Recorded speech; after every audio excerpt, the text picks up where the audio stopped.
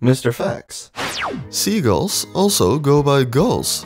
Estimates put the number of species in this bird family between 50 and 60. The more seen as correct term for this bird is gull. It's reasonable because not all gulls or seagulls live exclusively near the sea.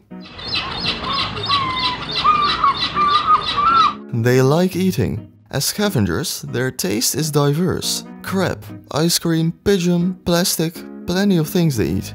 For some, it's even possible to swallow a whole rat, a squirrel or a rabbit. Size is diverse among gulls. The great black-backed gull is considered the largest of gulls, capable of reaching a wingspan of 1.7 meters and a length of about 80 centimeters. Their weight can reach 2.5 kilograms. The smallest of them, with a memorable name, is known as the little gull.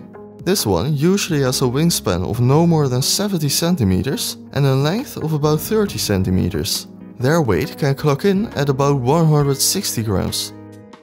There's a Bonaparte gull. A gull known as the Bonaparte gull got its name thanks to Charles Lucien Bonaparte. This man loved studying birds. He also happened to be the nephew of Napoleon Bonaparte.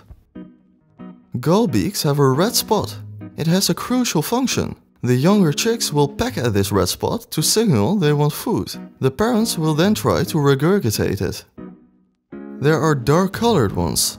The lava gull, endemic to the Galapagos Islands, has adapted to this place where volcanic activity is present. There aren't many of this rare type of bird left, an estimated 300 to 600.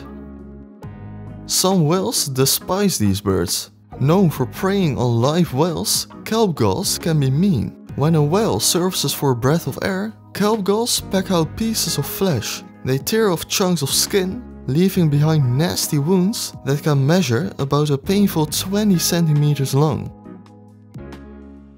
Thank you for watching. Please like and subscribe for more facts, and peace.